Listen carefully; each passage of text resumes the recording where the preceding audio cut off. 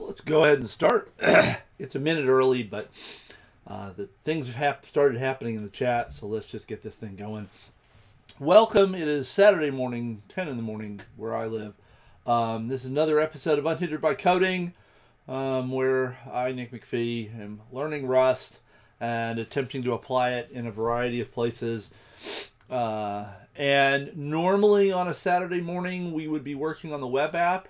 I'm still totally stuck on the OAuth part. And until I can get something to move on that, there's really not much point in coming back to that. To be fair, I haven't spent a lot of time on it since last Tuesday. Been busy doing other things. But yeah, until I can sort of figure out what the OAuth bit of that's going to look like, I am stuck. And I don't really want to waste people's time with me really not knowing what the heck's going on or how to even get started on that. So that's kind of on hold. But I think we're making progress on the evolution and computation stuff. And I think there are some interesting design questions in Rust. I think some very interesting design questions in Rust about how we best create a fairly general tool for doing evolution and computation. And I've got a lot of useful suggestions, and I look forward to more. I've got actually some specific questions before we get back into the writing new code. So let's get started. Let's go over here, make that go away, go find our code. So one of the things that we did on whenever we last did this, I guess that would have been Wednesday night, is we created two versions of scoring test results. So there's now a score struct and an error struct. And the idea was that in evolution computation, sometimes you want up to be good, and sometimes you want down to be good. And so we went with the name score for up is good. So the idea is, in general, if a score is higher, you consider that good. And error for when down is good. In general, you want less error. And then we use the ORD and partial ORD traits to say that error goes down, and we just use the default implementations of ORD and partial ORD on score, because those will have up is good.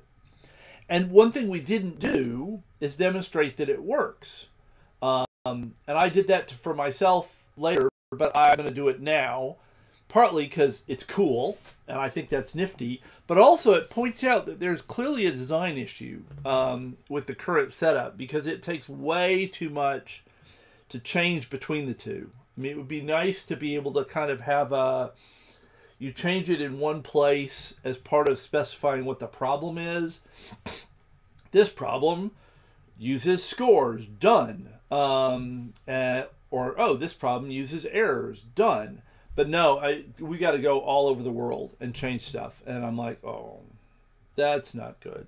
So that's a question. And then the other question, which actually might be a quick one. So I'll ask it first. This is over in bitstring. Line 112. Right here. Okay, so right on this line, Clippy is grumpy. So what are we doing here? This is mutate 1 over length. And the idea is here we do mutation with a specific mutation rate. That's what the mutate with rate is. And the idea there is you're going along, say, a string of booleans or zeros and ones, however you want to think about them. And you flip one with a given probability, and that probability is the rate that you pass in here. And this mutate 1 over length uses what is a common technique in evolution computation of using 1 divided by the length as the mutation rate. That is a common thing.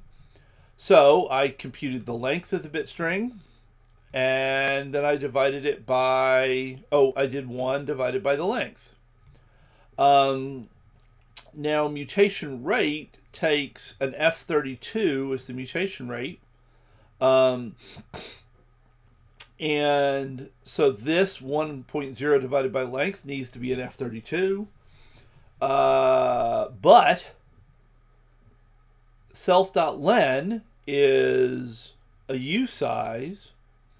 And if I don't do anything, then this gets all grumpy and won't compile. I can just resolve the issue by saying, well, let's treat this as an F32, and then everything compiles and runs. But Clippy's grumpy because a usize, which is what self.len is 32 or 64 bits wide, but the F32's mantissa is less than that. It's 28, or I don't remember exactly what, 23 bits wide.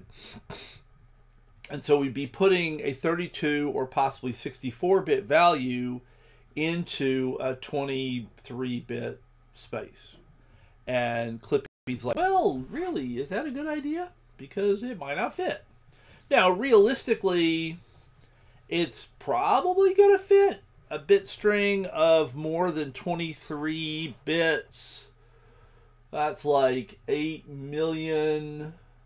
That would be awfully big. But famous last words in computer science, like, oh, this will never get bigger than that. It'll be fine. So I'm not sure what to best do here. I thought like a try from would be the thing to do, but it turns out there aren't try froms from usizes. So you can't conveniently try from a usize into other things. And so I wasn't sure what the best practice here was. Some Googling mostly just turned up people saying, well, you wouldn't want to do this with a usize. And it's like, well, but that's what I have, and I need to do something with it.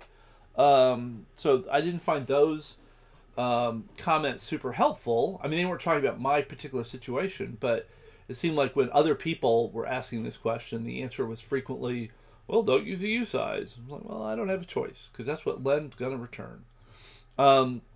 Presumably, I could do something like try from a use.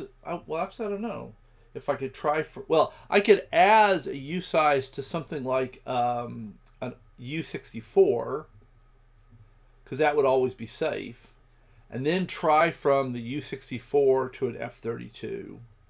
That seems kind of clunky.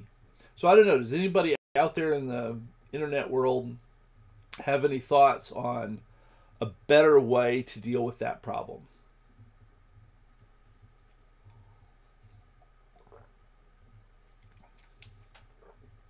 And maybe the answer is no. It's probably a somewhat obscure question. Maybe I should post it on the Rust forum and see if anybody there has any great thoughts.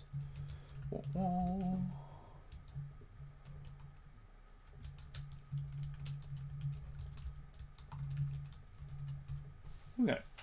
Well, then let's go back to the score and the error question, and then we can see sort of what happens there. So first, we can run it. This is with score turned on, so we get lots of ones. So this problem basically treats every single bit as a separate score. So you do the best by having all the bits be 1. Scores up is good. And that works great. And it zips along just spiffy.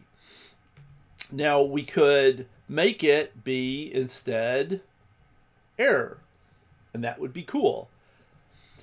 And you might think that maybe it would just be a matter of changing individual. Make child takes 2 individuals and makes a new child individual, and it has score cooked in a variety of places.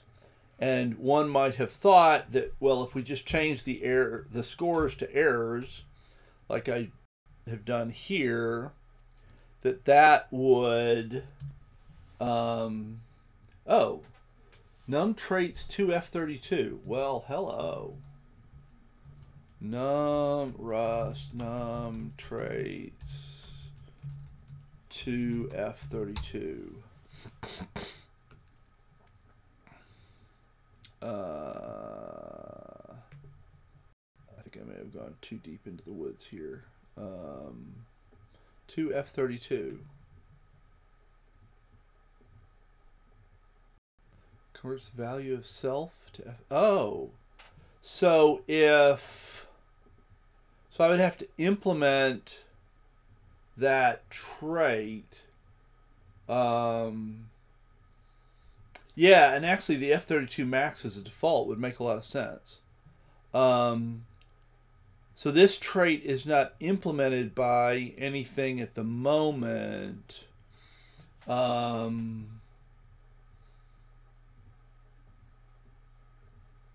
so you think if the crate, so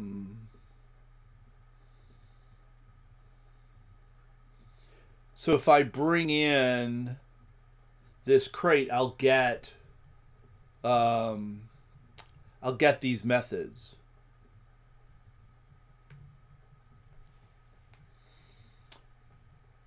Scroll down. And I want this. Oh.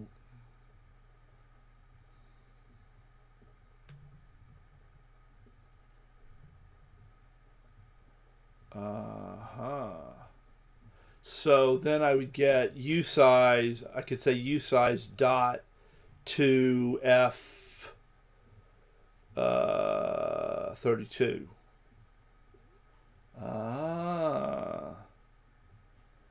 Okay. Oh, that's interesting. Okay, let's try that. So I'm going to have to add this crate, because I don't have this crate.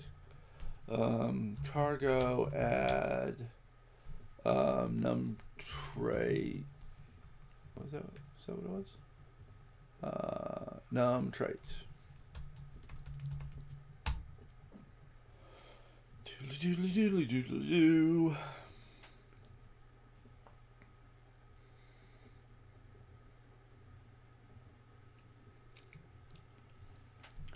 So now I have the crate added, and I'm gonna want to undo my swap here because let's not get confused and do too many things at once. And then bit string, we're gonna need to use that.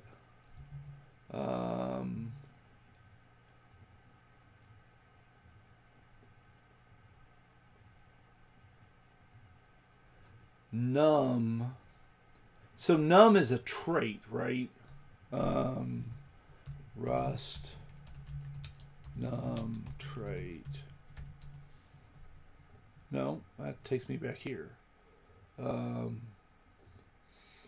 Wait, esitsu, are you talking about num trait here or something different?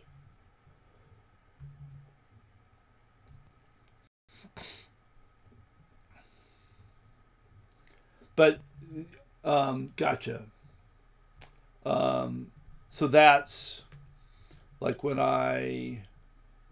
yeah. And so what you're suggesting is that where we've got the I-64, we can put a generic in there that would implement some kind of numeric trait. So we'd be saying we don't really care what the particular numeric you're using, as long as you're using some kind of numeric, and then it would be able to do all the math and stuff. So that could be very cool. So so this this warning from Clippy was in some ways pointing us at that larger problem. Maybe, I don't know. So I need to import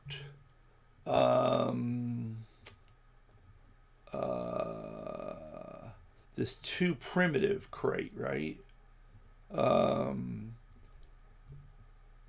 And then, well,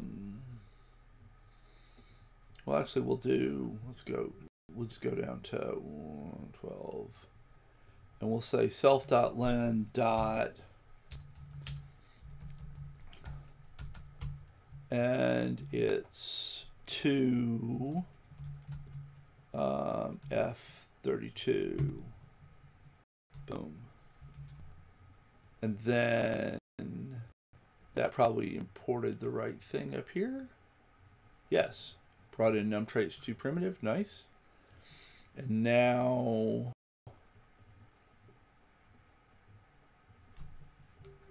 this is grumpy. Why is this grumpy?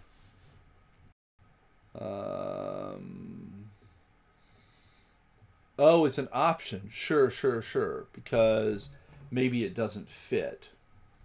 And so then I have to think about, I think we'll just do an expect.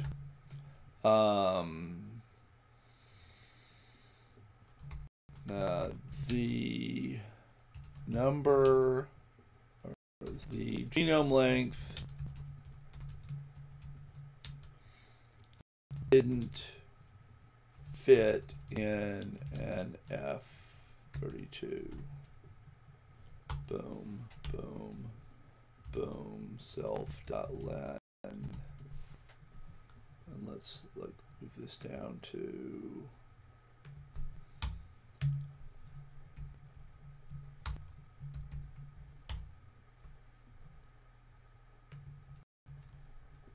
and actually I think one would probably typically put that there.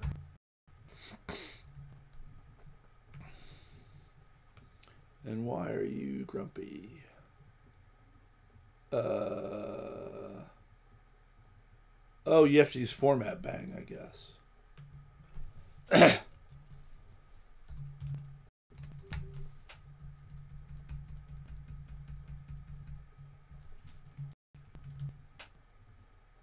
Or not. Oh, so actually, yeah, right. We were going to talk about using a default, and that actually, I think your F32 max is actually probably a good idea, because 1 over that is going to be so small that, I mean, I'm a little unclear. I've never personally run into or heard about anybody doing anything where their bit strings were in the many millions of bits. So what makes sense as a mutation in that context, I think is totally not clear. And so, right. So that would be true. If you had 10 million versus 20 million, you'd end up with the same mutation rate, which is basically like 1 over F max is basically the smallest non-zero positive value, I would guess, or something close to it. There's probably even an F32 little tiny positive value constant that we could use instead, because I don't know if 1 over F max is going to give you the smallest positive floating point value or not, and that's probably what you actually want in this case. But I think if we start with F max, that's not an unreasonable solution. So I think the expect here is not the right thing to do. So we've got an option, and we want to do, is it or? Okay, or?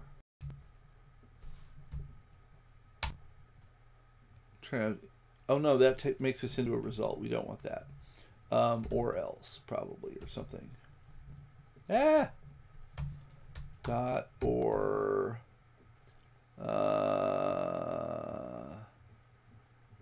else. No, that looks like that's a function. Unwrap or. Aha.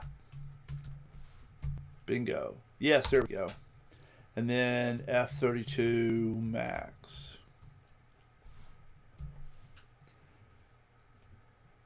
And so actually min positive, that's probably the one I'm thinking of. So what is, if I just choose that for fun? So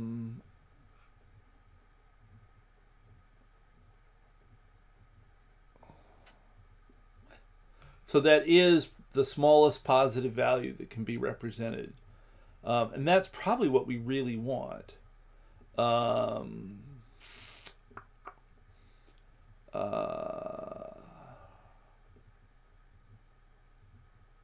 Well, that, I feel like, I mean, the obvious thing there is a match arm on whether this is some or none, and then set the mutation rate accordingly.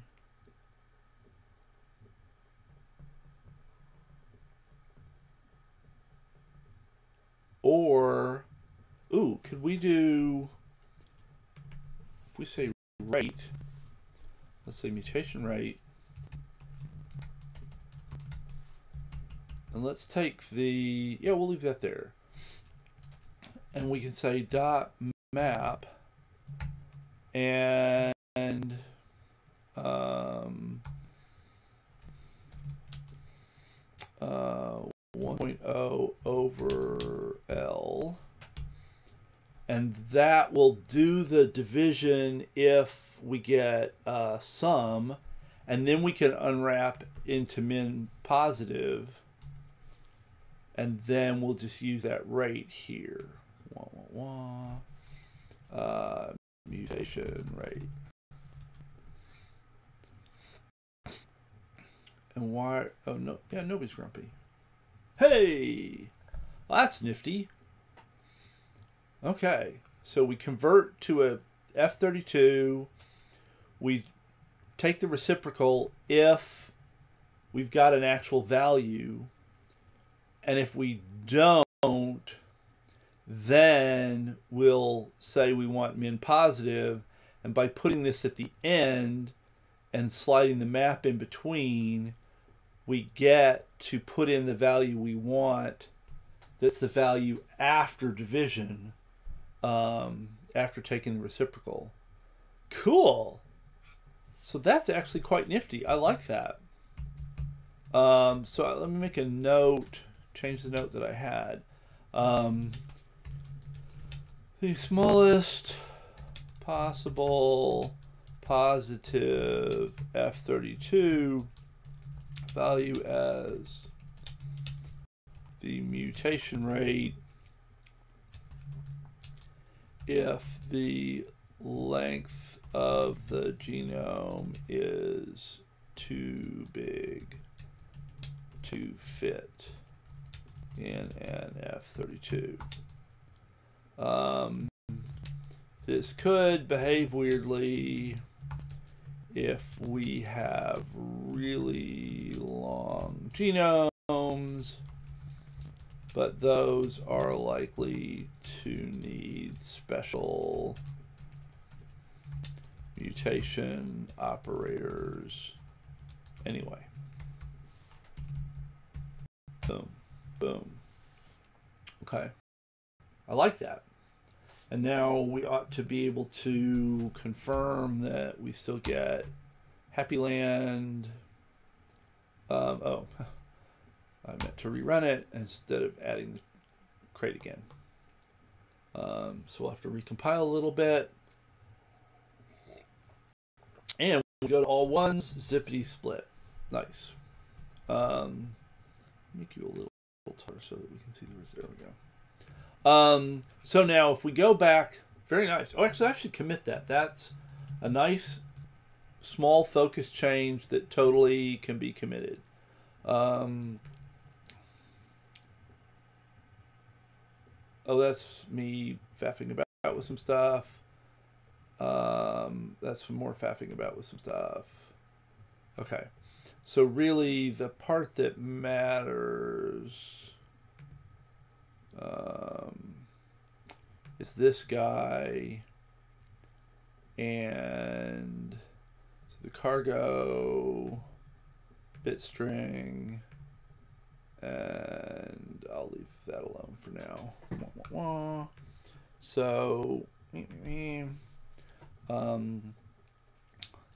use num traits crate to convert usize to f32. This resolves a Clippy warning in mutate 1 over length thanks to Wgaffa at Twitch and esitsu at Twitch for the help. Boom. La la la la la. Okay, awesome. Yeah, I have found, and this is actually probably useful for me as an instructor.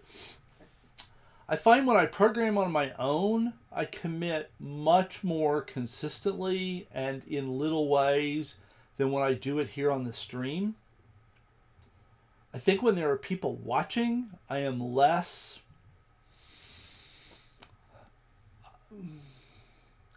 I feel like I'm not making good use of people's time if they're watching me commit things. And so I think I don't do it as much as I would normally and as I would like to. And this is probably important because it may be that students feel the same way when they're pair programming, that committing isn't a good use of the pair's time or the group's time. And so they're focused more on the work of coding and less on this kind of bookkeeping. And then they end up doing these big commits that are all over the file structure. And I think they feel dirty too. So, yeah, I think that's awkward, and I'll have to keep that in mind. It's useful to sort of try to put myself in their shoes sometimes. There must be some sort of wedding going on. We live about a block and a half from a church, and their parking lot is full, and there's a big queue of people out on the street. So, and you cared about that a great deal, I'm sure. So that was nifty. I like that. Yay. And actually, since we're just talking about, I'm going to clean up. So I'm going to leave that alone because we're going to change all that. And I'm going to get rid of some unnecessary, delete unnecessary Clippy directives. I think I didn't realize at the beginning that if I put them in lib, that they would then cover all the things that lib was on top of. And so I had them scattered across a whole bunch of files, but it wasn't consistent. And so I kind of realized that this morning just before the stream and cleaned that up, but I didn't commit it. Boom. There we go. And we'll leave lib alone because we're about to change that. Okay, so lib. So if we want to change from using scores to errors, it would be kind of nice if something simple like this could happen. This does not work. So you get all kinds of screamy bits. And the real problem isn't actually here. It's that, let's see, right here,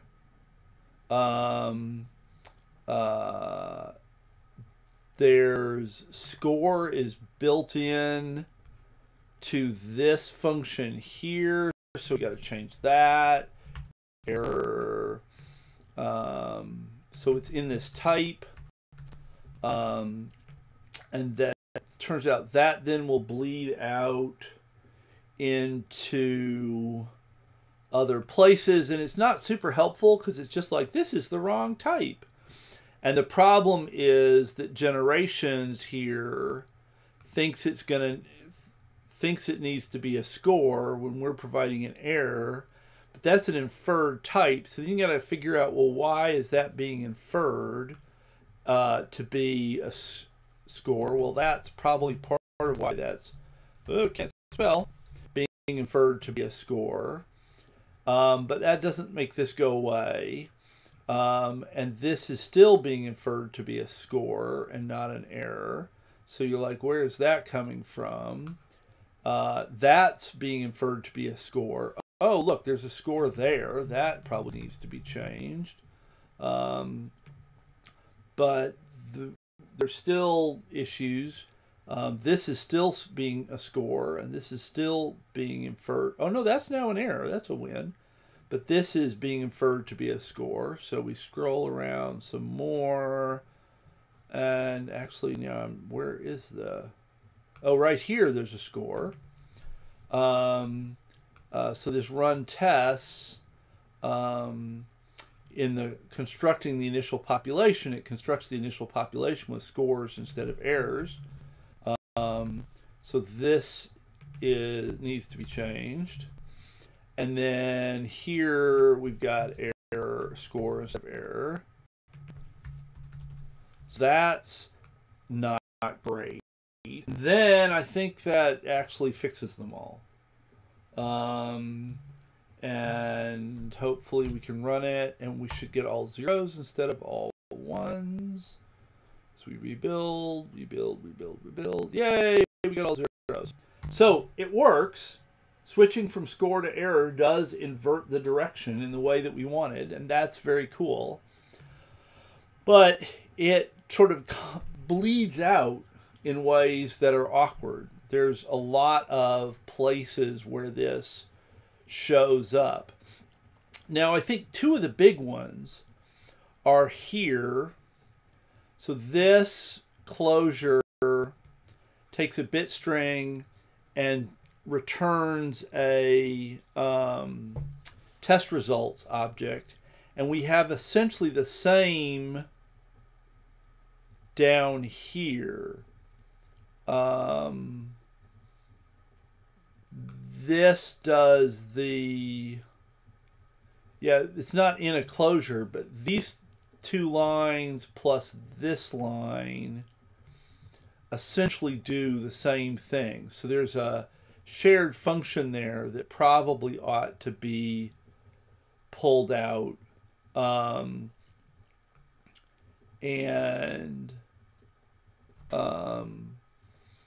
That would fix some of it, but it doesn't fix all of it, because there's still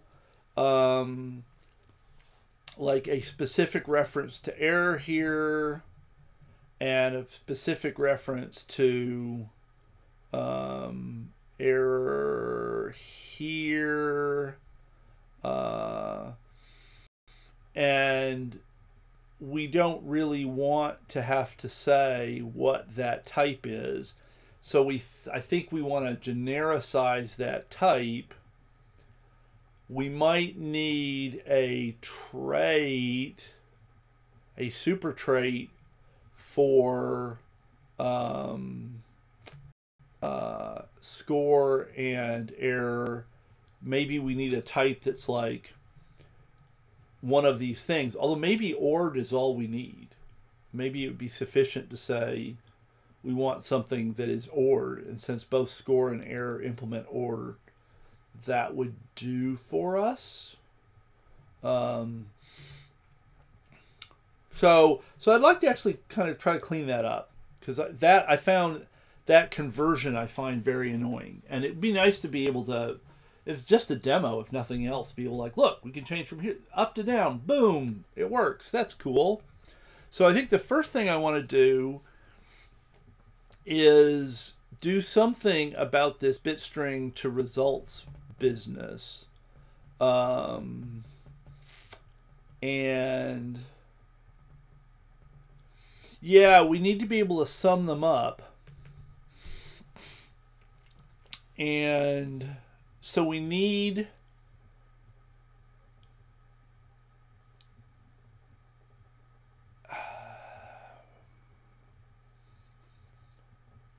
so we're going to have something that converts a genome to a vector of numbers. From I-64. Maybe.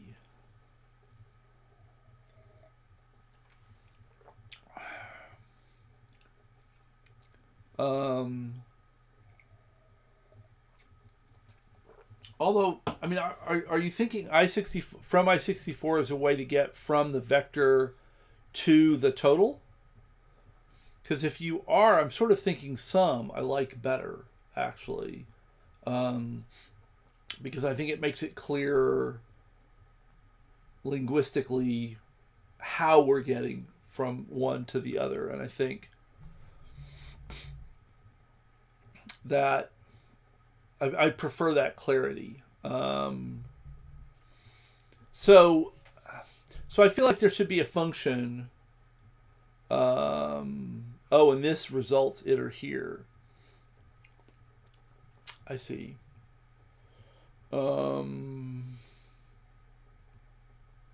Oh, so we could convert from an I-64 to an error. Ah, sure. Or a score. That actually makes a lot of sense. And would be cleaner than my little closure, perhaps.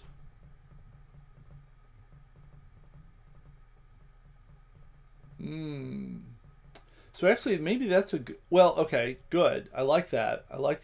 So having a from I-64 for both error and score seems to make sense. So let's do that quick. Oh, and actually, while I'm here, this is the individual module. And in fact, with this testing in place, the first 125 lines don't have anything to do with individual. And in fact, individual is less than half of the whole thing. So I kind of think it would make sense to move all of this out into a new module. So there. Oops, come on. I think this belongs elsewhere. Cut. I want a new file. Test results .rs. Boom. Boom. And probably should have. Well, actually, I probably just need this or parts of that. I have to clean up the imports in a hot second, and then lib is going to need to use my test results and individual we will save, and now individual's gonna have to lib's gonna have to import some stuff. Oh yes, because all of this is now in a different place. So boom, use test results. Doodly doodly doodly doo doo doo doo doo doo. Oh, semicolon would be useful. That takes care of that problem. Turns out population must bring this in. Yes, it does. Use create test results, and then individual goes like that, and then bit string is broken because it pulls in. Use create test results. There'd be a place where it would be nice if there was refactoring option in your, oh, I want an individual there, in your stuff that could just say move this to another module and it would like go there, and then we would be happy. So let's see, test results, bringing in borrow and it doesn't need it. Just needs ordering, and is individuals imports. Yeah, we're good there. Okay, so back over to test results. So we were going to impl, and I never use this I-64 score. And you know, maybe what I was kind of thinking of with this I-64 score was your from idea. That I was going to give a name to an I-64 score, but maybe what I really wanted in some sense was a from. I mean, I realize they don't do the same thing, but I have a feeling that what was in my brain about that was perhaps actually really more a from, and I just didn't think about it that way. So from I-64 for score, fun from I-64 to score. Oh, I guess it'd be self would make Clippy happier, and we want to return a self score I-64. Oops, score I. So actually I could just say score here, and then I could just say score here. Yeah, that's better. And that does a thing. And then we would do the same for error. Impl from I-64 for error. Fun from error I-64 self error. Boy, and I must say I still really don't like error as a name. It's, I think, the right name in an evolutionary computation context, but it's used by so many crates in Rustland. It seems like a source of confusion waiting to happen, and I don't like it. And so if anybody comes up with a better name, I would love to hear it. So now, with that, in theory, we shouldn't need this. At a minimum, we ought to be able to say, well, actually, shouldn't we just be able to say that, and if results has a known type, it'll do the from for us. And is the problem here because of the reference? Is that why it's blocking? Oh, the trait from iterator. Oh, and I'm not looking for a. So I would need to implement a from iterator that goes from a reference to I-64 to a an error or a score, or just use into iter. So if we do into iter, then yeah, we don't.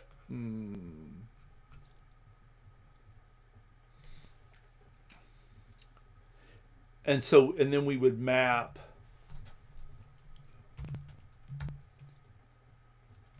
And can we just say like from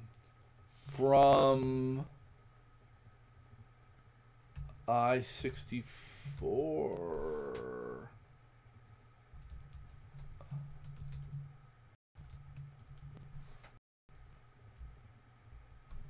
That's not happy. Oh, this probably goes here, right?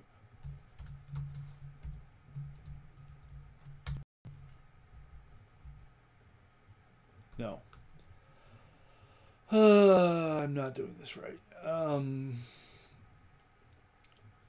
So we want somehow to have the name for this. So it's from i64. Oh, is it score from?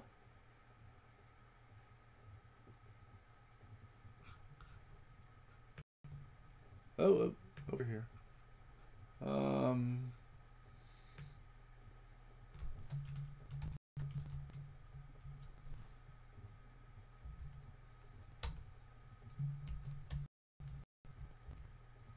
Aha. No.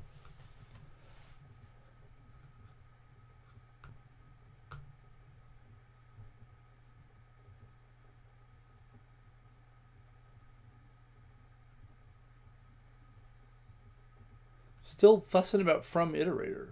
I'm not doing something right. So just from. Okay. Weird. That works.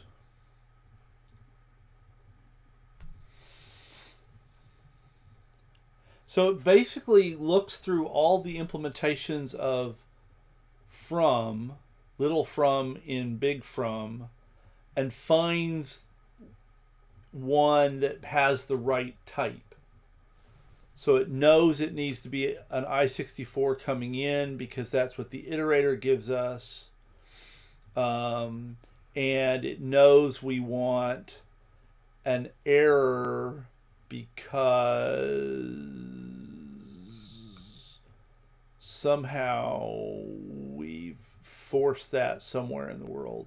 Probably actually right here, because total results going to be of type error, and results is a vector of the same type as total result. So it knows it has to go from an i64 to an error, and so it can just look that up in its little database of implementations of from. Well, that's weird. Huh. I find that not super clear. Now, why would we prefer this to implementing from iterator over here? And we've got from. It's not like it would be hard to implement a from iterator over here as well. And then this code, we lose the map, right? And we just collect. And so this, we don't have this somewhat mysterious mapping, although the mapping does make it clear that we are doing a type map.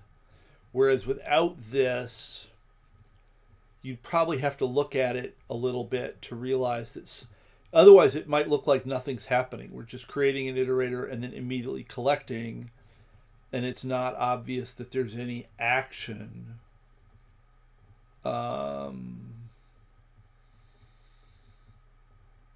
You say we're collecting to a vec, not a score. Correct. And the collect could, if this was a score and we had some way of converting a vector of scores into a single score, we would use the same syntax and it would all just be driven by the result type. And here it is clear that we're mapping a vector to a vector.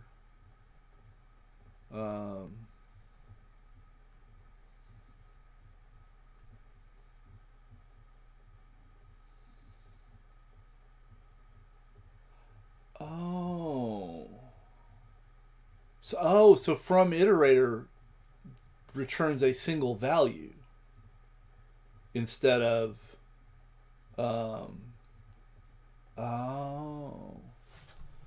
okay, I think that was something I didn't understand. Rust from iterator Wah, wah, wah. Luckily, Google knew what I meant, if not what I said. Come on, load. Just a web page. You can do it. Hello. There we go.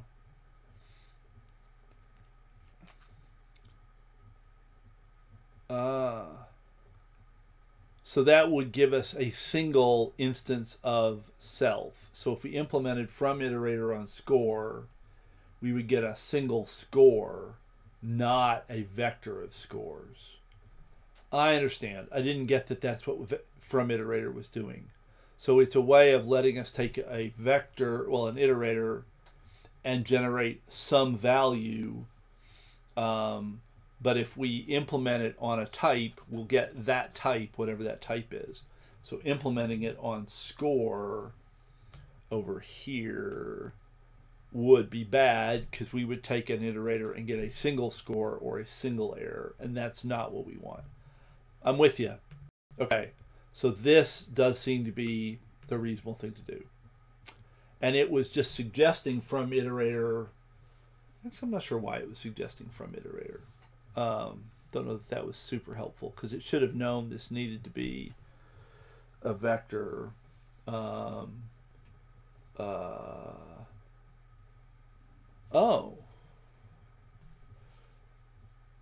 So we could have a from that takes a vector of I-64s and creates a test results out of that, which I think is kind of what I think that's essentially the function I was envisioning, but I was envisioning it as a local thing in here and not as a more general instance of from. And actually, I like that instance of from idea. I think that's actually maybe really what I wanted. And this could be potentially, we would take a vector of numeric values and convert them into a test results. And if we did this the right way, maybe we could be generic about that. So let's actually hop over here. Let's just do it simple first, and then we can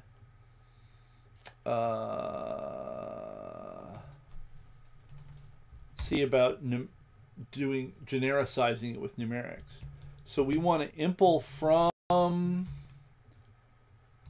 vec. Oh, yeah, it's interesting. We have R here already. Maybe.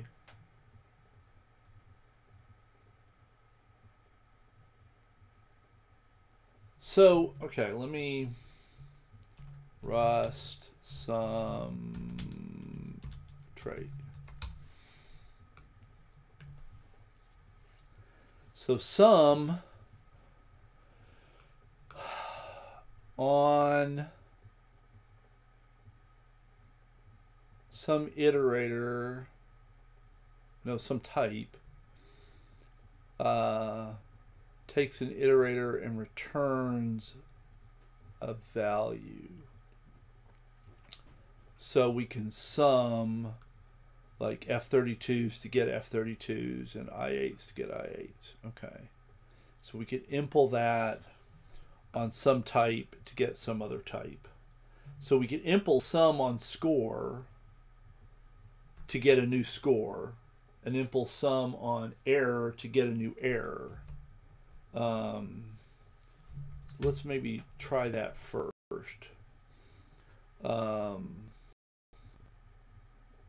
And so we would impl sum score for score. No. Yes? Yes. And then the method takes an iterator some iterator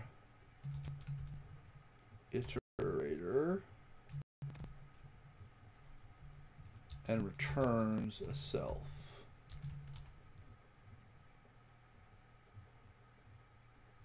Ah, nice to know. Good. And then this is just, whoa.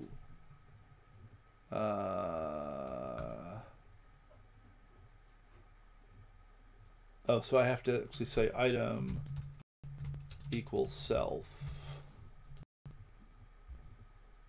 And then, no, didn't like that.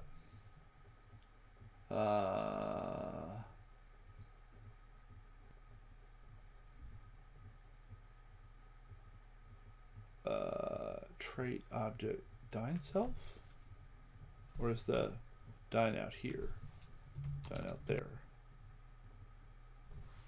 Nope. And so you were suggesting that the autocomplete would do the thing. Let's try that.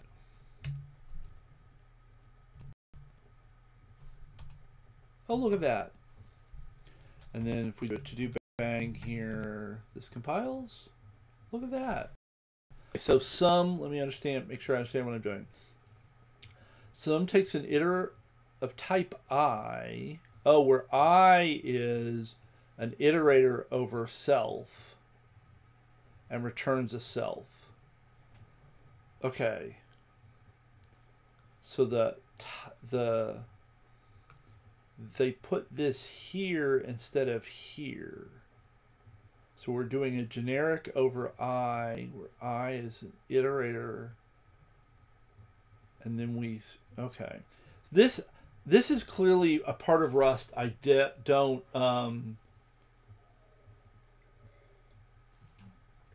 don't really understand as well as I should, because I look at stuff like this and I can kind of see what's going on, but man, I would never think to write it this way. And yet this appears to be the way it needs to be written. So that means I'm sort of fighting uphill whenever I run into something like this. I guess I would have thought the type information would have been over here and not genericized here. Oh, and actually, right, the docs, they do this where clause. So they do say, actually, I guess I should also do a better job of reading the docs more carefully. So they say iter I, where I is this thing.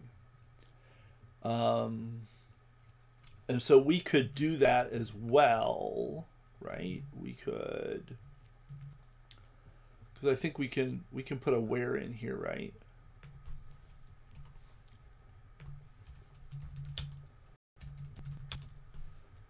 And we just grab all of this. Boom, boom, boom. And then we need the, yeah, we do need the I here.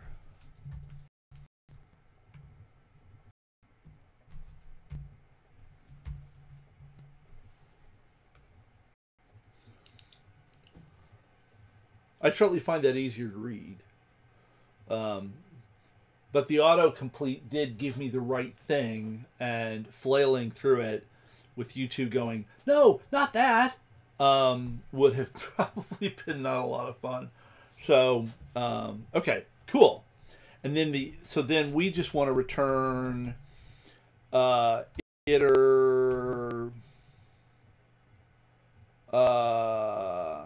So basically we've got an iterator over scores.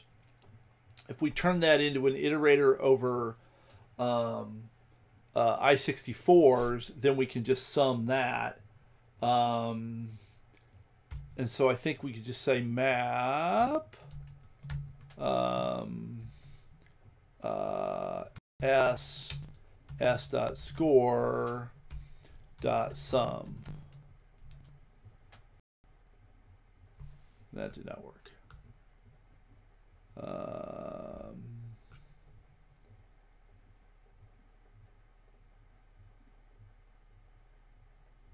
What about?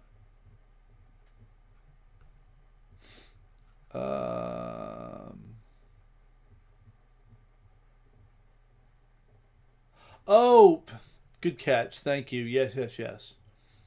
So that error, trait bound score is not satisfied. The trait sum. So that error does not tell me that. I do not look at this error and see, oh, that's what that means at all. I mean, I totally get that it's right, but that's just like, I didn't see that. So I just need score that.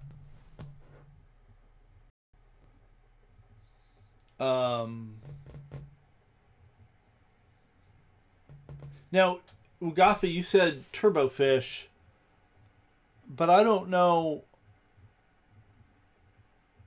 Turbofish wouldn't have. Yeah. Okay, I won't. And then we would want to do the same thing for error. Copy. Paste, because copy paste is never a problem. There's no reason to be concerned about the. Oh, that was correct. Error. Oh, weird. This is like almost the same. Well, I mean, I guess that's not weird. That's totally expected.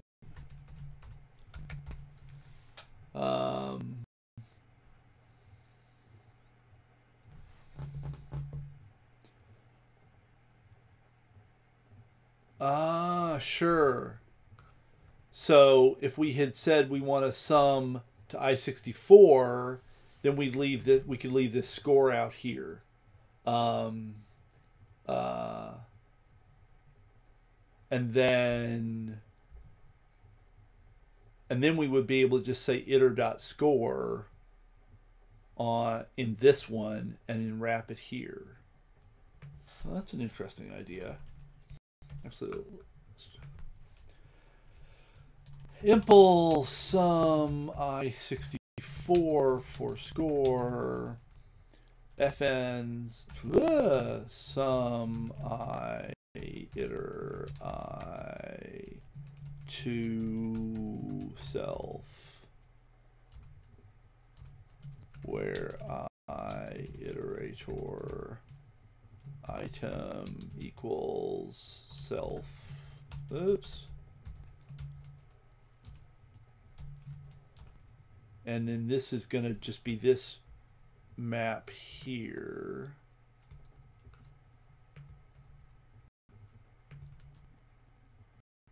And now then this turns into, whoops, no, not happy. Oh, items are actually, no.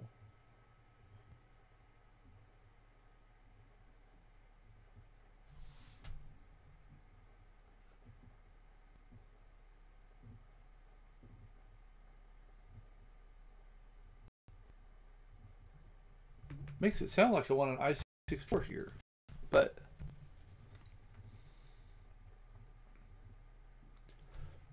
we're mapping over scores and getting back a single I-64. Like these really should be scores, right? The items in the iterator should be scores. Like here.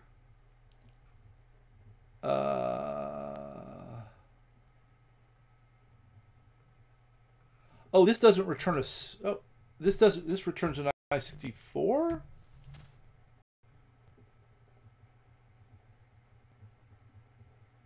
And I don't need the map. So you're saying get rid of this, and then put this back to a self, and then make this I-64. Okay, it compiles.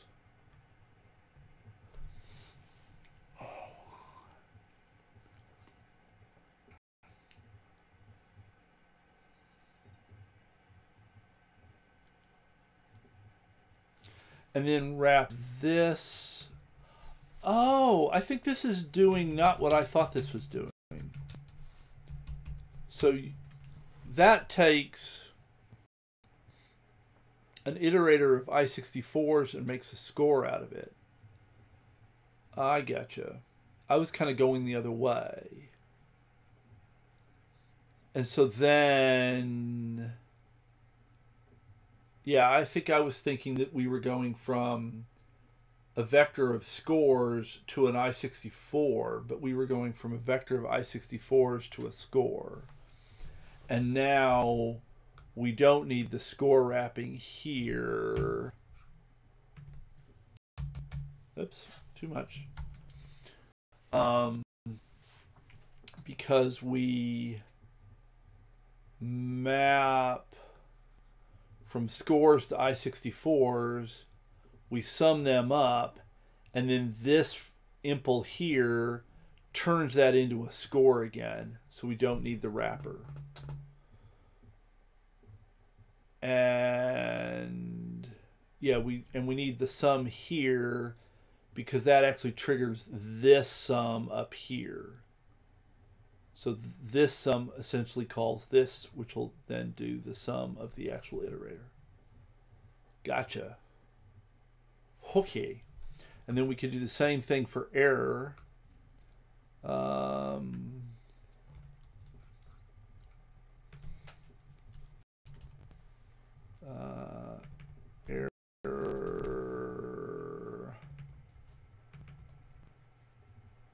Oh, and actually, I probably could have. This could be self, right? That still needs to be a thing. But this could have been self here. And then, why are we grumpy?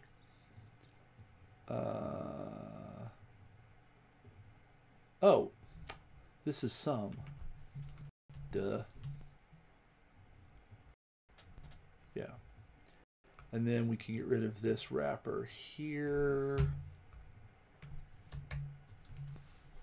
And everything compiles, everything compiles.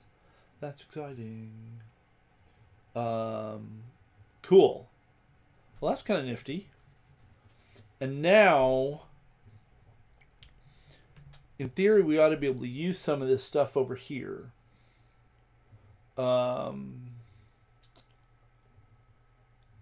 So we ought to be able, so actually, hang on. What do we have for test results? Oh, we were going to do a from on test results and we got wrapped up in the other stuff first. So yeah. So we want to impl sum, and we're going to take a collection of score and return a test results of score. And in fact, really this becomes any type that implements some, yeah. So sum t for test results. I guess I was using R up above. Oops, come on. R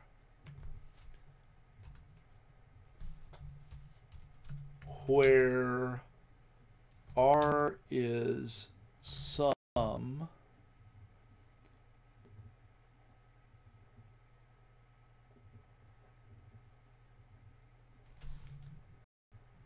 actually can't I just, I mean, isn't that really just, oh yeah, impl R,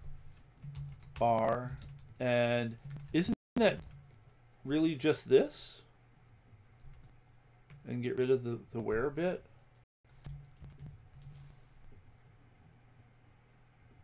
No. Oh, that's because I maybe haven't done it. Quick fix. Whoa. No. Quick fix. No, don't go to the definition. Quick fix. Fill the thing in. Thank you. Yeah.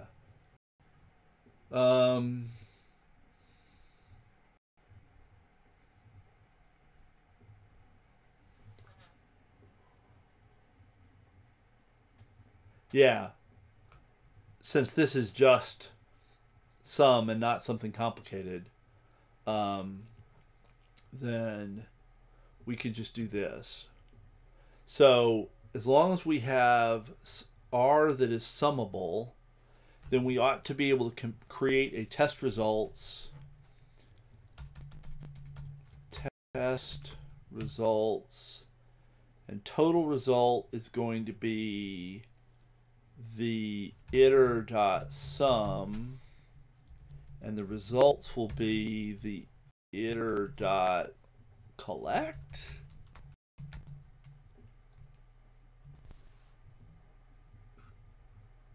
And I'm going to have a problem because I used it after I moved it. So I think actually it's not going to be that bad. I think if we... Oh, no, maybe it will be.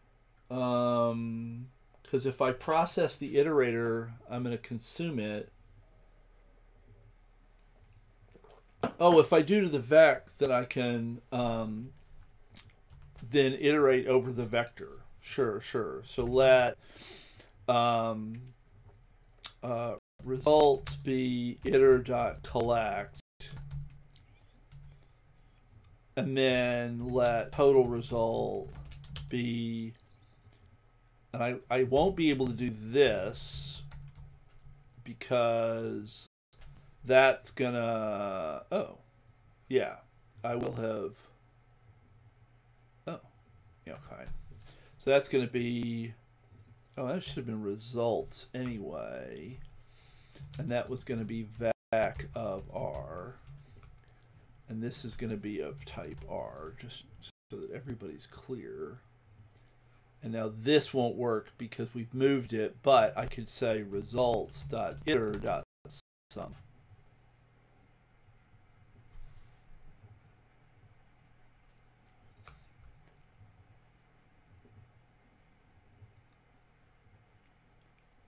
Except for the references. And we can't sum references. Iter.copied, and I'll need to add a copy, right? That's what this will tell me. Yep.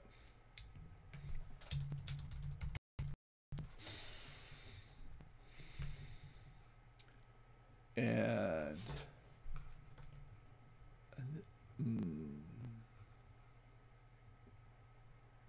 oh, and this, let's simplify this, comma,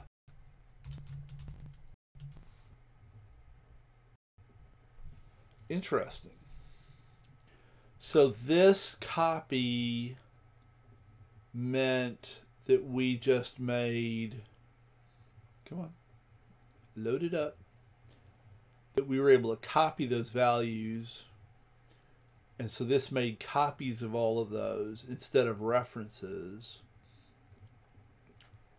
And then we were able to add those up. Oh, and score and error need to be copy. And presumably I can derive copy, he says, hoping that it will do the obvious thing since, oh, maybe not. Oh, I got to do clone and copy. Fine. We can derive all of the things. And then error will also need to be clone and copy.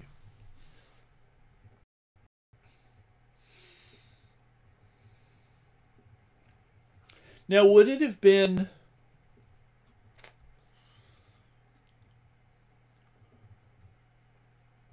Would there have been a reason not to implement sum? Let's go back up here. If we had implemented sum on references to i64s that we dereference, I guess we still have to dereference them before we call .sum, because .sum on those references isn't going to make sense.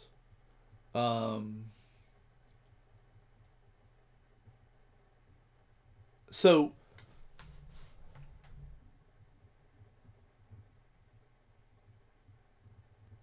if we, just to watch this blow up. If I turn that into that, and then that becomes that, and now, oh, we had a reference problem. Well, that's annoying.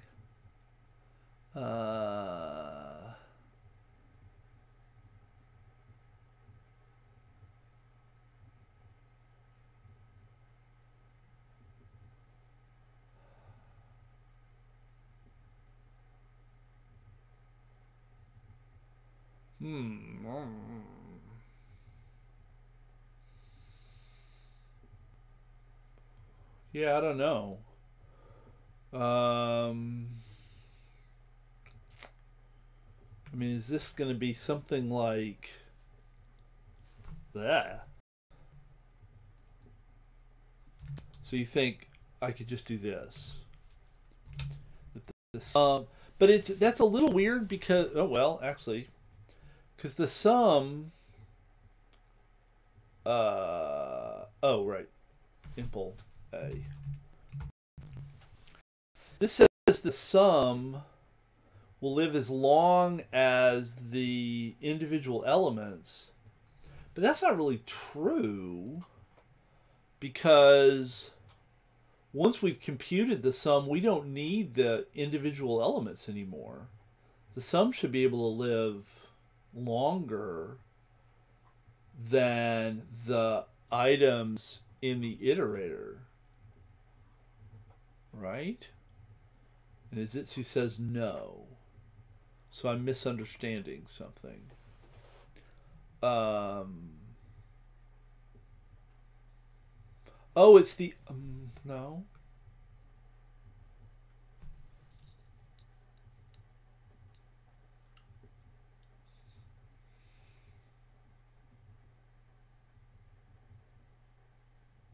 Yeah, I don't know that I understand why. I mean, is it because the is it because the iterator's lazy? And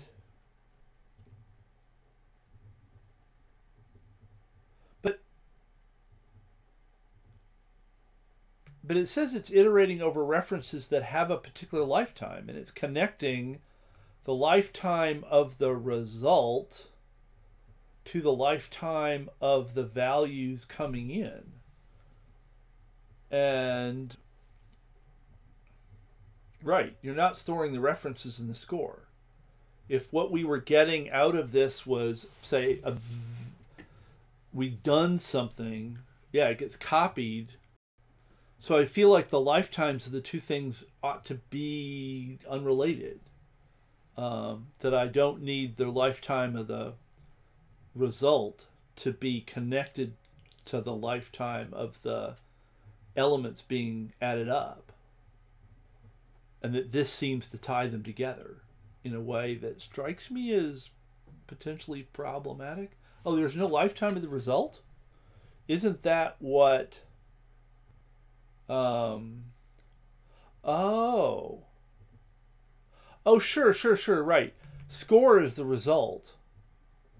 This is saying things about... Oh, okay. That was my mistake. Yes, I get it. That we're not saying anything about the lifetime of the score. There is no reference to... There's no ampersand reference to the score. So there's no lifetime for the score. This is all about the internals. Okay, I understand that. And then this fails for the same reason. So it would need to be usable. That's going to have to be this. No. Returns a reference to data owned by the current function because s.score is local. So that doesn't work.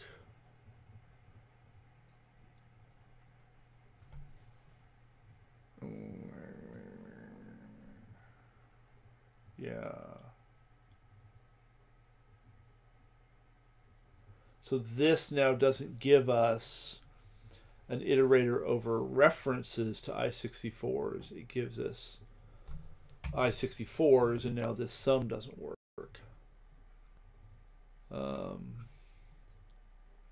And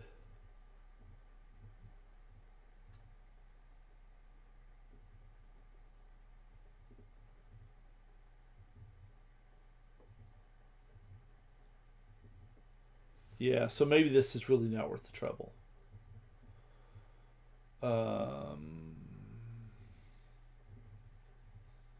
Okay, I'm gonna step away. We don't want to spend forever on this, and whenever I start things with lifetimes, my brain explodes. So, which is terrible. That's a sad truth. But okay, so we did. So we implemented sum for test result. So given a iterator over something R that is summable and copyable, we can make a test result out of it.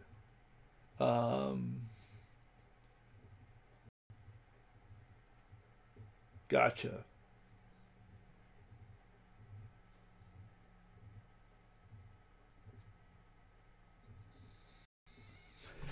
Yeah, and we might let's see if we run into more of the ampersand, some of ampersand stuff. If we do, we might want to come back to this, but let's see if let's let the code drive that decision. We could between the group of us, we could spend forever doing like cool design stuff.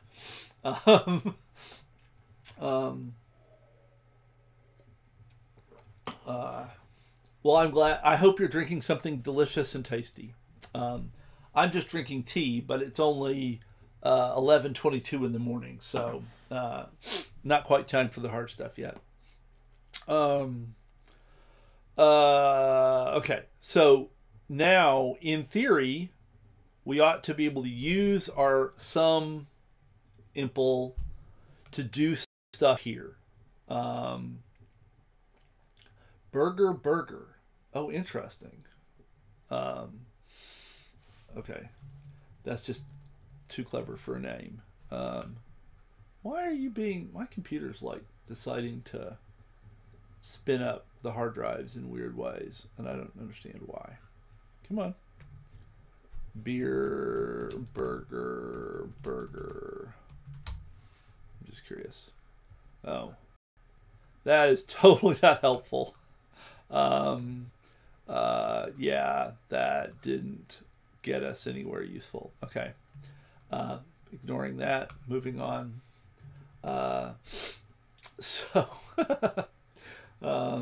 Swedish only beer. Well, yeah, so that, I wonder if I put Sweden in the search. Yeah.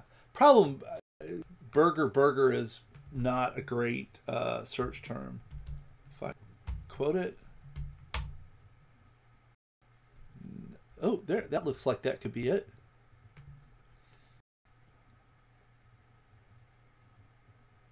Is that your beer? Hi, C Films. Wonderful to see you again. Yeah, things. There we go. We just found Wgaffa's beer. We are doing some cool trait fun stuff with Rust at the moment. So we're working on the evolutionary computation thing, not the web thing.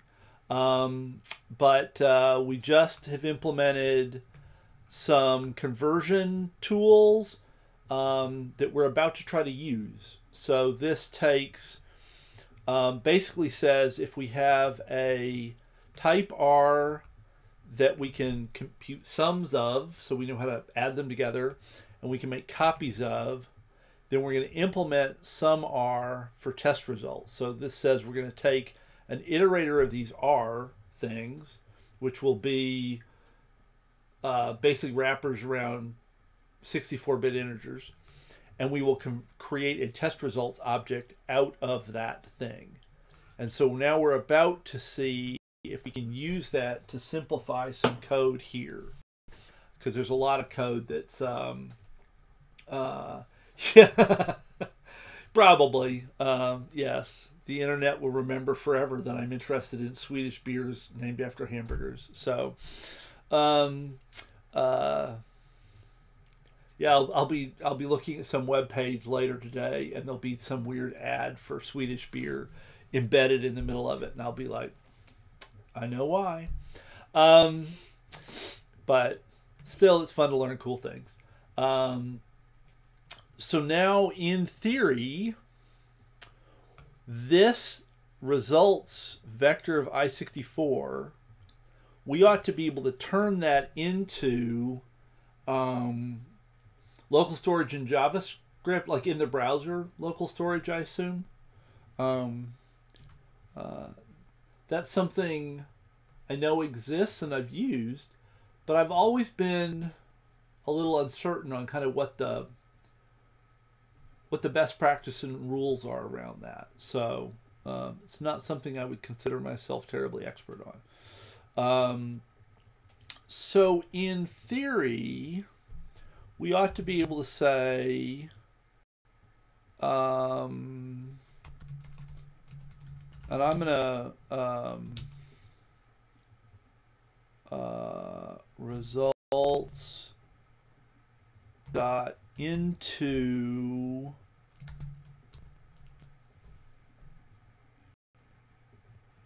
and then this is probably, yeah, it needs a type to know, because it won't know whether we want an error or a score.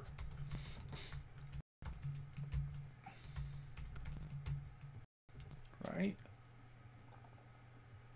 Oop, no, didn't like that.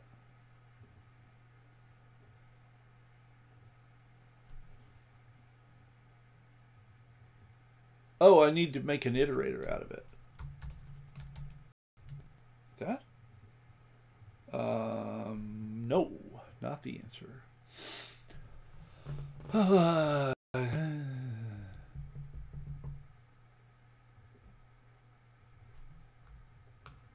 Oops. What are you grumping about?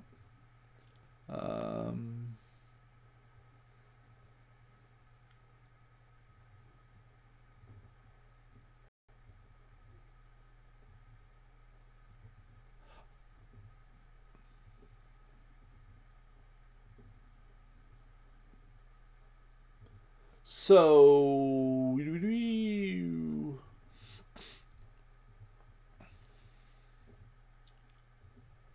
we gotcha. This had to be a score. We're iterating over scores or errors here, and this is just a I64.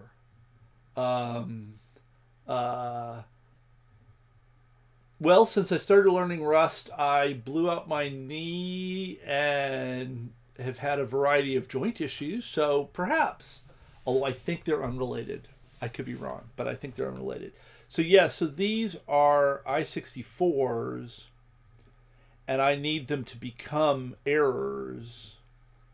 So I would need to map them into errors,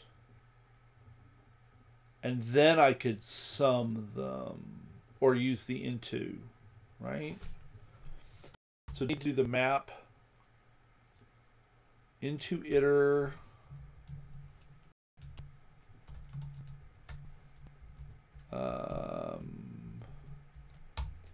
and then we're going to have to map. Can I get away with from again? Or am I going to have to provide some more information? Stop it. Stop it. Stop it. Stop it. So into iter doesn't know what to make that into.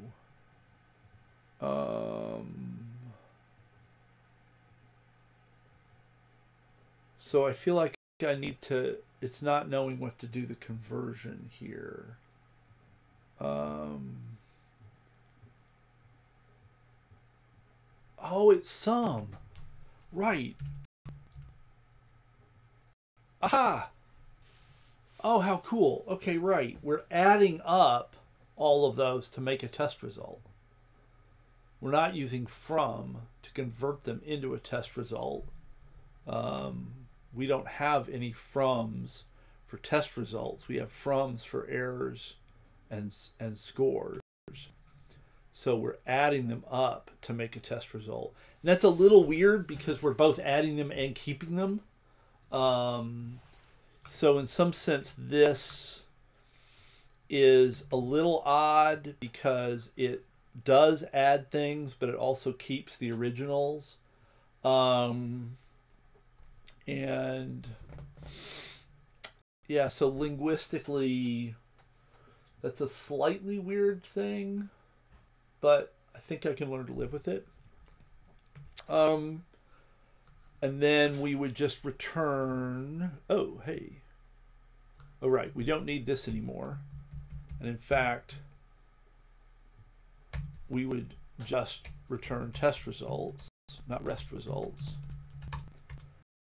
We even need the local variable.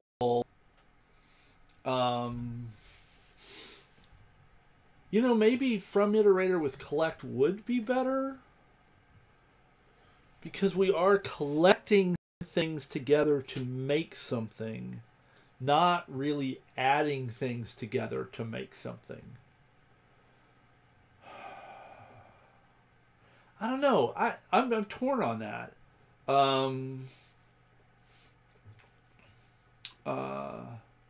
And I agree completely with Wgaffa's comment. I think that one of the things I've liked about Rust is that I get things like mapping and summing and filtering that I like from the functional universe, but I also have really good imperative tools when I want them or need them.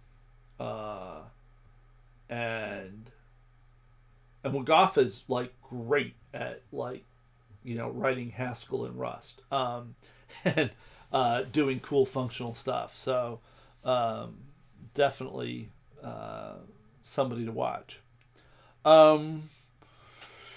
Yeah. Let me just leave it with some for now. I'm going to make a note over here, though.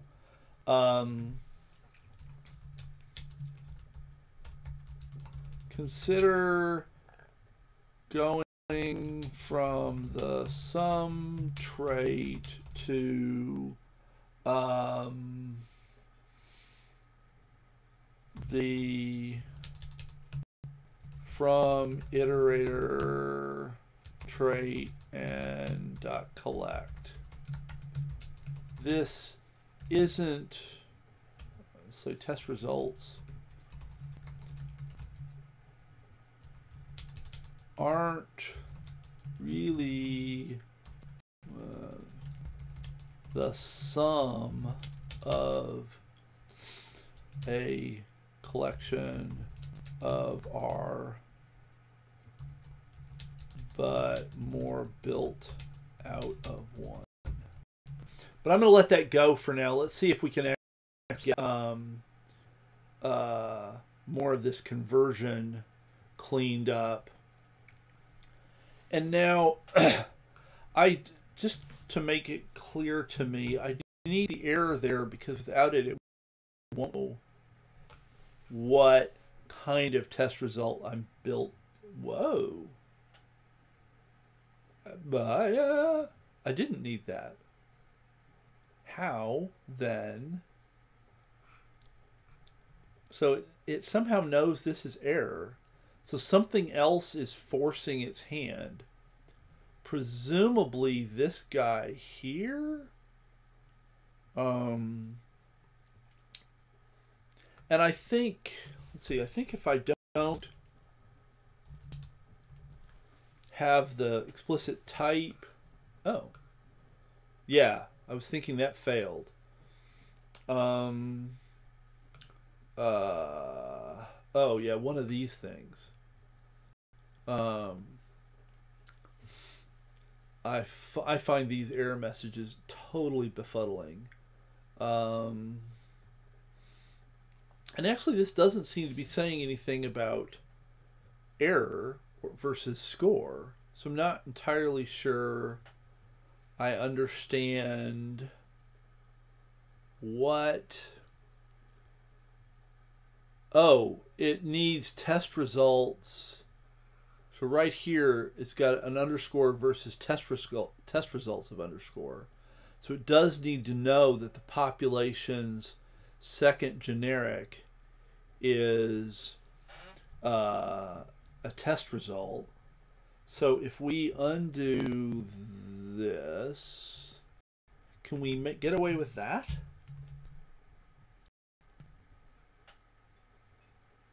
And the answer is yes. This still knows its error, though. So there's got to be something somewhere that is using error. Is it just in make child now? Is it just this line? Well, that would be exciting. Error. Oh, no, it's here. Make child is declared to be... Can I get away with this? Underscore. Maybe, looks like. And then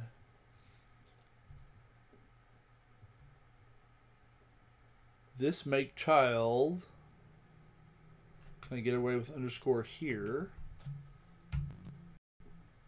and here? No, that one blows up. So cycle detected.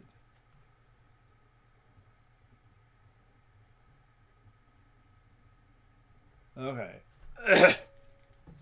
So it needed to know what this was. And so your idea is to try to make this generic. Can we make it something that implements some, do we think? Well,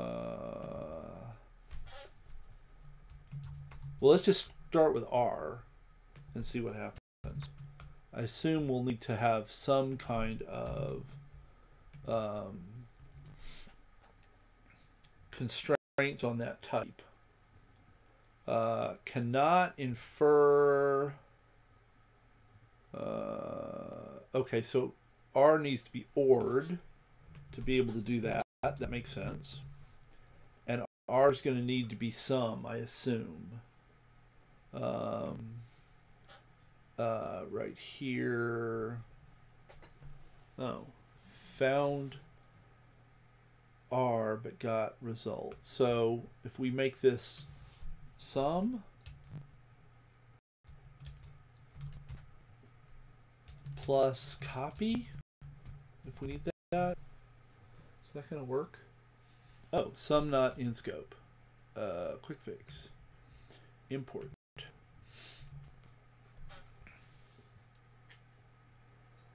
No. Cannot infer expected R but found error.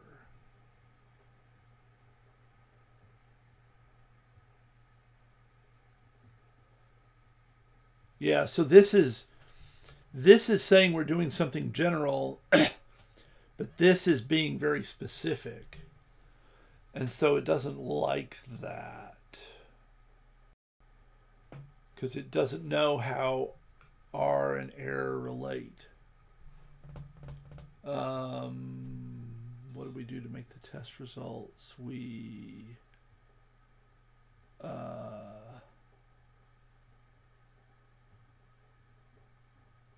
that was up. No. Right here. Oh, right. We're building the test results the hard way, and we don't want to do that. Aha. Yes, thank you.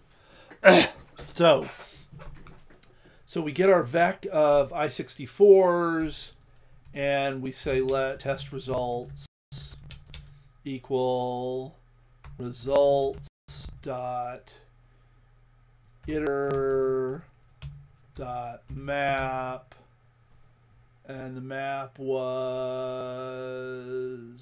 from dot sum close paren, and then test results, and then all, oh no, individual test results. That goes away, and this just becomes that. Oh, so close, he says. Oh, trait bound from I64. So I need to add that as well. Oh, well, but that's from, oh yeah, into iter. Into iter. Made that mistake again. But I think we're still going to need from I64 on the trait bound for R. So I think we need from I64. No. Yes. Trait bound R. Yeah, okay. From I64. Hey, except there is an error up on line 38. Oh, poop. These guys.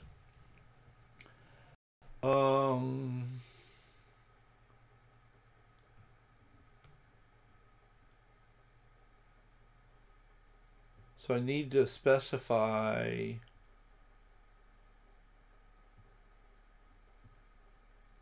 something.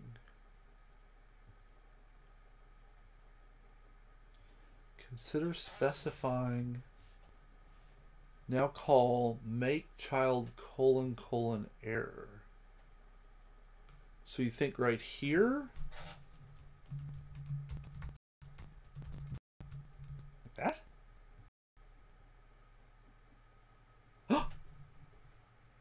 Whoa. Whoa. That did a thing. Oh, wow. So this doesn't have any reference to error or score anymore. And it's simply by specifying the type here, when we call make child, that tells it what type we need, and we have it in exactly one place now. That is slick. Oh, that makes me super happy. Go team. I like that a lot. Now let's confirm that this works. It's always fun. No, I didn't want you. Burger. So we're currently on error. So it will go down. So we should get all zeros. And if we change it to, in the one place, score, then we should get all ones. Oh! Oh! I am so happy. That is a win. That is a total win. Now, do I feel like I understand everything that we did completely? I think I can read it. I don't know if I could have generated all of that without your amazing help, people. But that's a step. And that is really slick. I like that a lot. And you're right, esitsu. Somewhere we got to say whether we're up or down. But this is really nifty because it reduces it to a single place. That is very, very cool. I really like that. Now, I must say, I'm I'm really surprised. I'm going to actually remove this for a second. That change here leads to this error here, which I must say I would have never realized that this error was really about the call to make child on line 58. I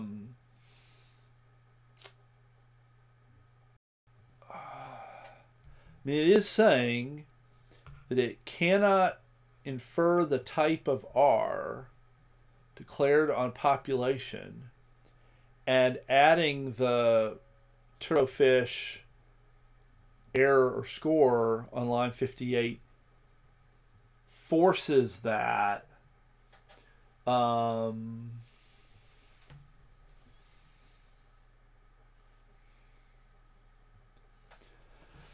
So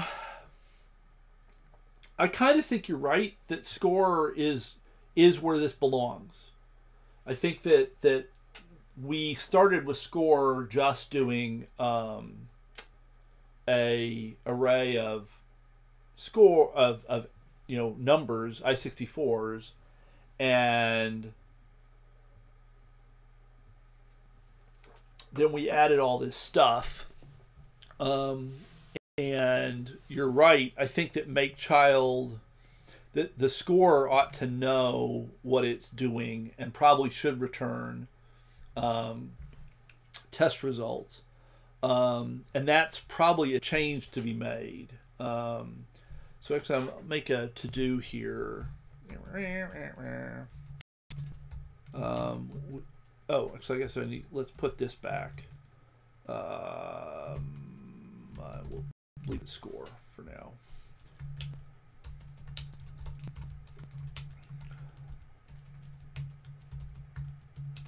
To be generating the test results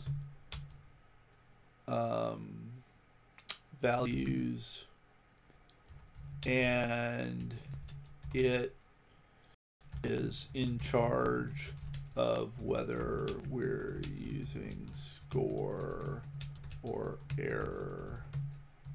Then make child shouldn't need to care.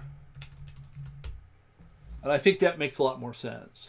But I think that in this code, this was, I agree that this was sort of the right way to deal with that. But yeah, it's frustrating because I ran into some errors up here the other day doing something different, kind of on the side. And I think now maybe I was flailing around with stuff here when really maybe the problem was somewhere else, because I didn't understand how these were related to some of the other type inference issues. So I was focused on the errors I was getting here when the fix was really somewhere well away from that. So I think that's actually kind of frustrating. It's never good when errors are a long way away from the place where they happen. Now, a question, let me, I think that's in, is that up here? No, that's in generation, I think. Yeah, so, and I think this is related to that issue of where errors are happening. Actually, there's a Clippy warning here.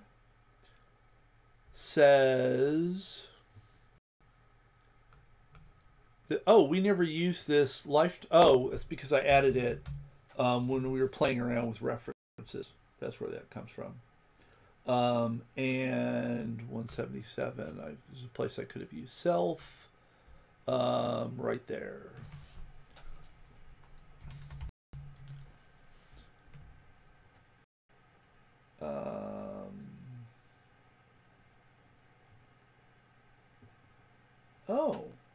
And there's a suggestion this is interesting. This is on line 116. So unwrap or, we could have just used map or instead. And then we have that, comma, F32, min, positive. And then we get rid of this. Boom. Oops. Yeah. Oh. Map or, oh, takes the value or then the function. Yes, thank you. F32, min, positive, comma, get rid of you, boom, boom, boom.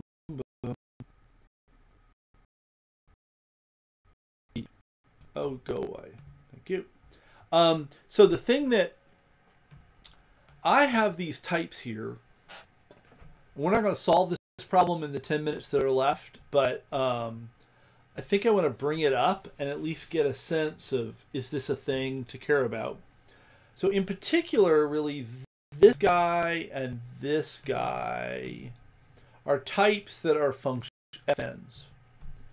And I think this is me being sort of functionally thinking about just trying to make shorter descriptions of function types.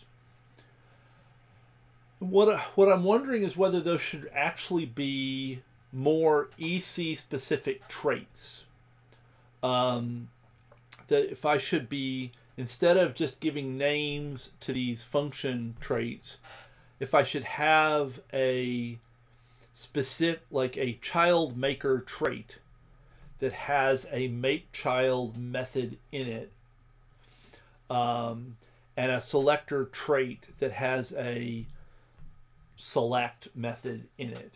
And then those could be implemented different oh.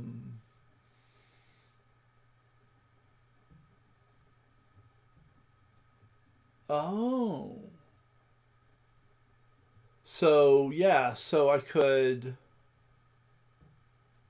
but do I want them to be on? I mean, so part of the reason I'm asking the question is I feel like I get error messages around these selector and child maker things that are really hard to understand. And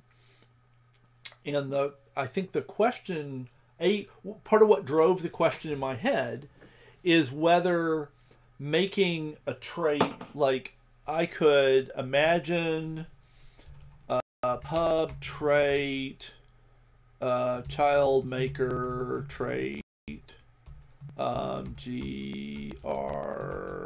beam blarm, and I probably need trait probably has to have a G and an R, right? Oh, much grumpiness. Oh, it doesn't like that. Okay, fine. Okay. And then we would have function make child that would take an RNG, which is an and mute, thread RNG, and generation, which is a reference to a generation of G and R, and it would return individual G and R.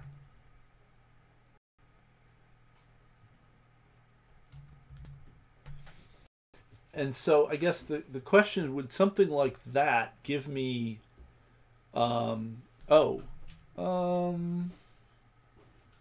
yeah, so that's an interesting question. So, and actually, and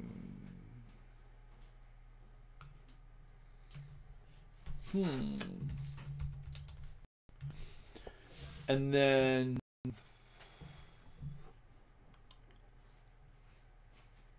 yeah, okay. Yeah. is that going to give me like more comprehensible error messages than having these fun things? And then I would, over in lib, this make child would, I guess, need to be a type that implements that trait. If I did that. So I don't know. I don't have a good sense of whether... oh, was my Discord link broken? I thought I updated that to be a... an evergreen link. But maybe I didn't get the... maybe I didn't get the QR code updated. I'll look into that between this stream and the next one. But thanks for the mention. So that should be an active... oh, it says it still expires. No. I was trying to make a don't ever expire on me link. Okay. Let's try this one. Maybe I just goofed up my Discord thing. Let's try that one. And I'll have to update info boxes and things. So I tried to make an evergreen link, and I think I goofed that. Not sure why. And I obviously didn't update in all the places. So I will try to do that between this stream and the next stream.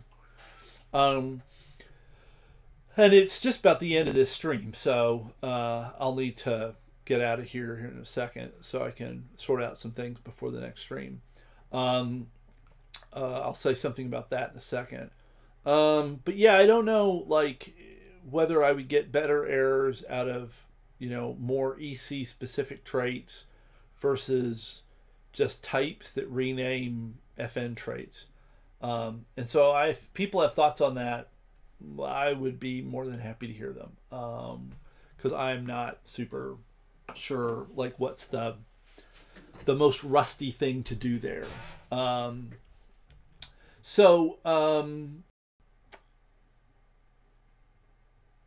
that's sort of kind of my feeling, is that everything should be better with traits. So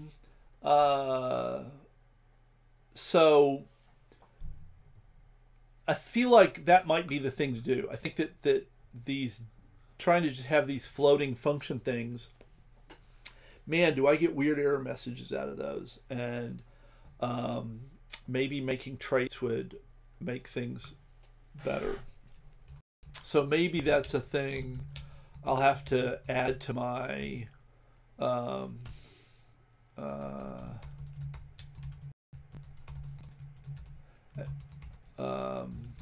list of stuff to do. FN select self, population gr returns individual gr. So I have to think about that, but I think that would be better. And one of the things that I'm thinking this would help with is, right now my selectors are all kind of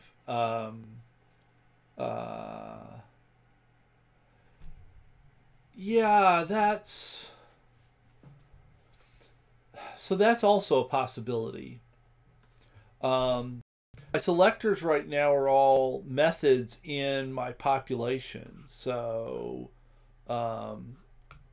lexicase and tournament, they're all impls in population, and this approach would turn them into separate objects, and I feel like that would simplify things like this, that extracting these functions out of the population type, I get very weird errors here.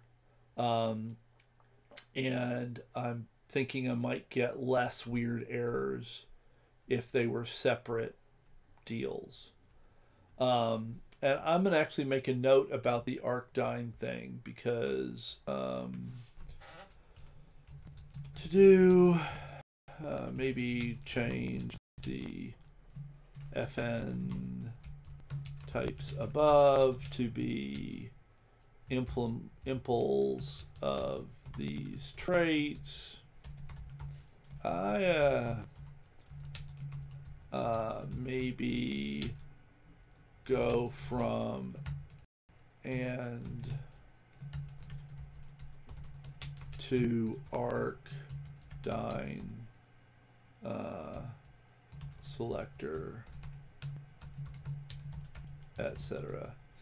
Because I have run into some issues where the lifetimes on those references get real weird, and I get some very strange and hard to interpret error messages. And so having them just be asynchronous reference counts, I kind of feel like you ought to be able to do it with just lifetimes, but I might have a lot less trouble doing it with arcs. And there is a point to just getting it to work as opposed to flailing endlessly to try to find the best possible thing. So that could be a deal, that switching to arc would make a lot of the lifetime stuff disappear and I wouldn't have to think about it. And that would be good. Okay, it's 12:01. I'll be back in 2 hours. Going to be working. I think, yeah, right. I think that's references. If nothing else, we don't have to count the references if we use just ampersands. And we don't have to then free the memory when the, well, I guess you did drop it anyway when it's done. But the trick is, if it's going to live basically the whole time, then you're doing a bunch of reference counting to no end. Yeah. Right. And then, yes, because then we don't get this business. And that, yeah, has been no end of weird. So I think that actually, I think about that, but that might be a thing to poke at next time. So this afternoon's stream, so we'll be here from 2 to 4. For those of you who really want to, be masochistic, we'll be doing error handling in the segmented file system client. It was suggested to try anyhow for the error handling, and so I thought we'd give that a shot. So I'm gonna see if we can go through, and I mean, I think the error handling needs to be improved, and I figure this will be a good chance to try anyhow, using anyhow. And then we'll have stream on Tuesday, 8 to 10. Probably evolution and computation still, unless I get some magical breakthrough on OAuth. And then probably not Wednesday. I'll be traveling, or I will have arrived and be tired. Can't spell. There, that's better. So I'm going to my sister's for a long Thanksgiving next week. I am going to try to stream from there, but I'm not sure exactly which days. But I won't be doing Wednesday because I'm going to be driving 8 hours. on Wednesday. So even if I'm there by 7, I'm not going to show up and be like, stop everything, I've got to go stream. I'm going to be like, I need a drink, and I'm going to pass out here in the corner.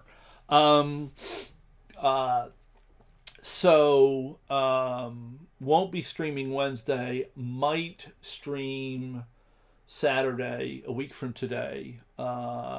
We will see how things go. And I'll be on a laptop instead of on this rig. So I don't know what that's going to look like. And that might be kind of weird. But we'll give it a shot. We'll see where we end up. Although actually maybe I could just stream off of my sister's rig. I'll think about that. But I should be here. I will be here this afternoon. I will be here Tuesday morning, and then I'll see where I end up. And I'll keep you posted on the Twitters and on the Discord, and let people know what's going on. And I'll update the Discord links here between now and 2. And hopefully I'll see some of you back again at 2 o'clock. And I think today was super successful. I was actually really happy. I think that the changes we made to test results, I think these traces, it feels very rusty to me. I feel like I'm doing real Rust programming to be implementing these cool traits on my types, and getting this way of building up test results, and then the way that played out over here, where we could genericize, make child, and just sum up the results into a test results. I think that is super slick. I think that we can improve it. I think this probably does need to be in Scorer, but I think this is like really, really cool. So thank you all very much. I think that was a really, really good session, and I will see folks back here in a couple of hours. Thanks a lot. We'll talk to you later. Goodbye.